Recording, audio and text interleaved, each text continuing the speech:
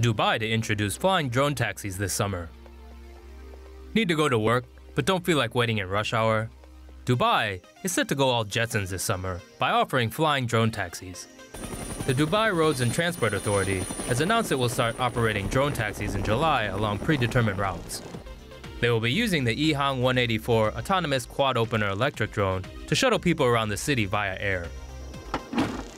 The Ehang 184 drone can carry one passenger with a maximum weight of 220 pounds. The drone can fly 31 miles on one charge at a top speed of 100 miles per hour, although officials said their drones will operate at 62 miles per hour.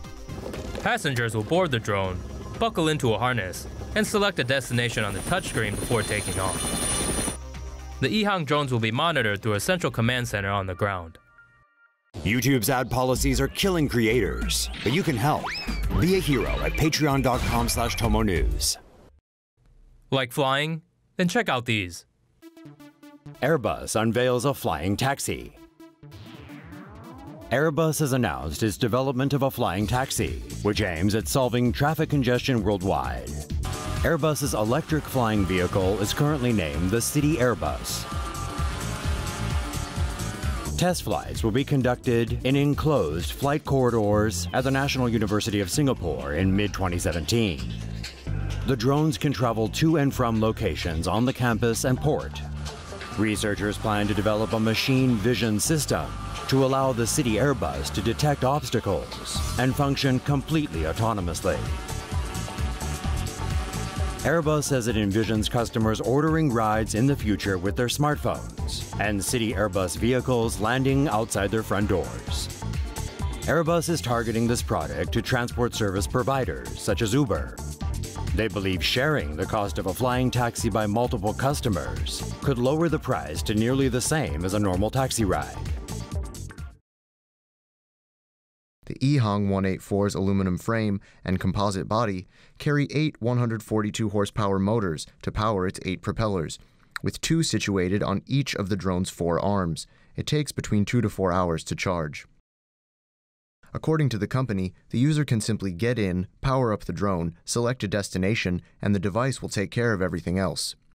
It can fly a 264-pound passenger up to an altitude of around 11,000 feet, traveling at speeds of up to 62 miles per hour for up to 23 minutes, with a maximum range of around 10 miles. Navigation and collision avoidance is taken care of by the drone's range of built-in sensors and computer systems. Once passengers arrive at their destination, the drone's rotor arms can be folded up for convenient storage. Paris gives go-ahead to flying water taxi trials. Ever wanted to take in the City of Light via a flying boat? Well, soon you might be in luck. Next year, Paris will test a prototype flying water taxi that will allow people to tour the city along the Seine River. The vessel, named Sea Bubble, can reportedly travel up to 30 kilometers per hour and can seat 5 people, including a driver. According to the Telegraph, the vessel's structure will be made of fiberglass and high-density foam. Sea Bubble will also reportedly have foils attached to its hull that will reduce drag and help it float around 2 feet above the water. Parisian authorities have allowed testing of the vessel on the Seine River next year. If successful, Parisians could soon get Sea Bubble docking stations along the banks of the Seine.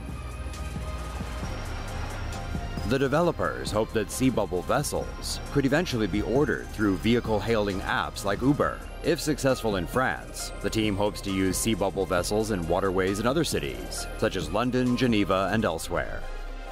The developer hopes the cost of using Sea Bubble will be around €10 per trip if the project passes testing in Paris. Say no to safe spaces on YouTube. Support TomoNews at patreon.com/TomoNews. Future luxury apartments could have balconies big enough for personal flying cars. Ever wondered what life would be like when flying cars become an everyday mode of transport? Canadian engineer Charles Bombardier and Indian industrial designer Ashish Tolkar hope to one day develop luxury apartments with landing pads for personal flyers. An imagined luxury apartment aims to help make personal flying vehicles become commonplace.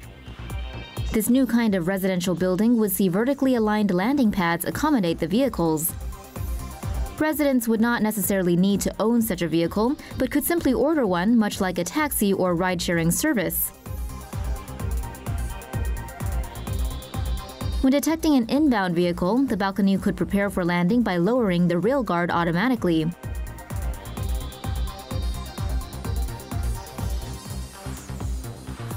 Air traffic control systems would be necessary to keep the city skies orderly and safe.